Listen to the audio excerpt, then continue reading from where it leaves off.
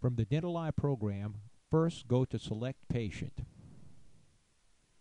When the Select Patient window comes up, type in the last name of the patient that you're looking for. Note that last name must be listed in the search criteria. That's the patient that has the existing images. The images must be unapproved, so you have to change approval on the images if there's not a red triangle in the upper left-hand corner. Simply do that by right-clicking on the image and click on Change Approval. You must have change approval rights to do this.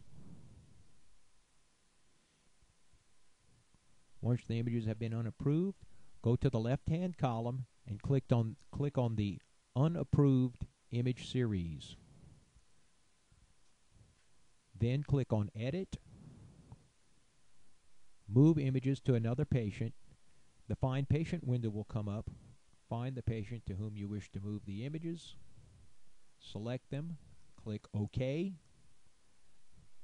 Click Yes. And Yes.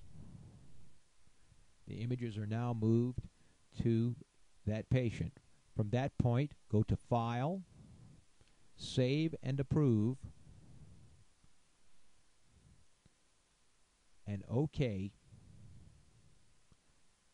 The images are now moved to the other patient. It is that